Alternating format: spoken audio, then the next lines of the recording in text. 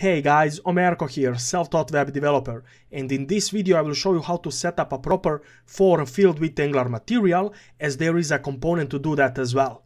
On my screen right here you can already see these input fields and also this text area here. So let's just inspect this text area, and here on the right side you can see that this text area is indeed mat form field element, so there is proper component for form fields as well. So in this tutorial you will learn how to set up that form field component. Now, did you know that only around 2% of you who are watching my videos are actually subscribed to my YouTube channel? Please make sure to subscribe to my channel as I am posting new content weekly. Now, into this video.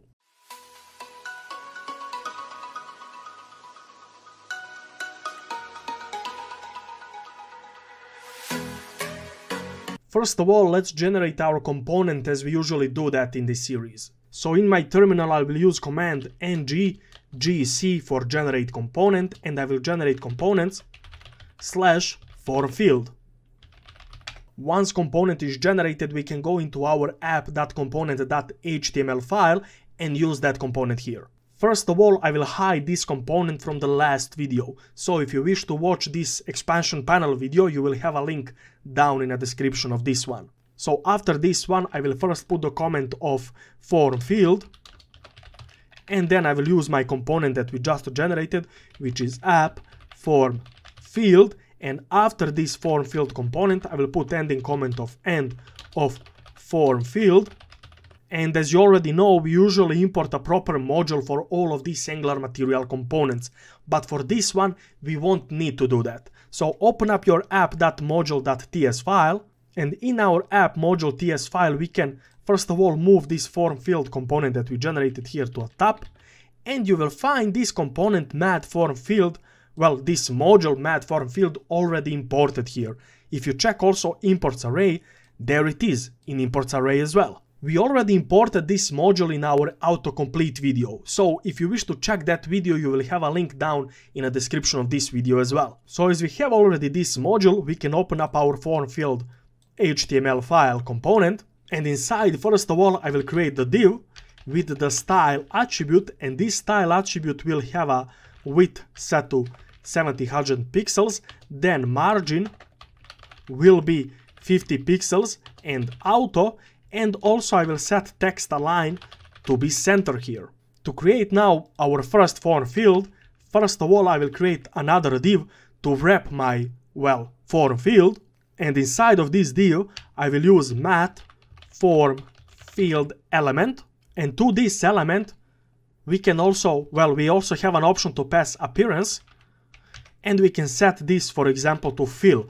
This appearance will just style our form field a bit differently. Now inside of this form field I will first of all create the mat label element, and this mat label will hold the text of first name, and also I will create the input field down below, and this input field next to this type of text can also hold the attribute of mat input.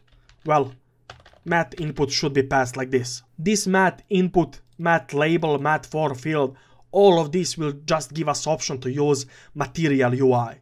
Also, let's grab here the entire div and copy this down below, and here we will say last name, and input will be type of text with mat input attribute as well. We can also grab it once again and paste it down below, but this time we won't use input field. So instead of this input field, I will use text area, and this text area won't hold any of these attributes, but it will hold mat input attribute. And from there we can test this out by opening our local host. We can already see that all elements on my screen will hold this material UI design. Well, also it will hold the animations and structure as well. And next to that, all of those are proper form fields, which means that those are easier to bind with some data. Also, those will have more options for customization, validation, and also their own specific events with JavaScript events as well. Next to that, we will have much more options to use with these form fields. But this will be it. If you have any questions related to this component and this video, just ask those down below. I will surely answer you. Also, did you know that only around 2% of you who are watching my videos are actually subscribed to my YouTube channel? If you are not subscribed, make sure to do that, as I'm posting new tutorials every week. But this will be all for this video. If you liked it, please click like and subscribe, as I'm posting a new content weekly. Thank you once again, and I will see you in my next video. Bye bye.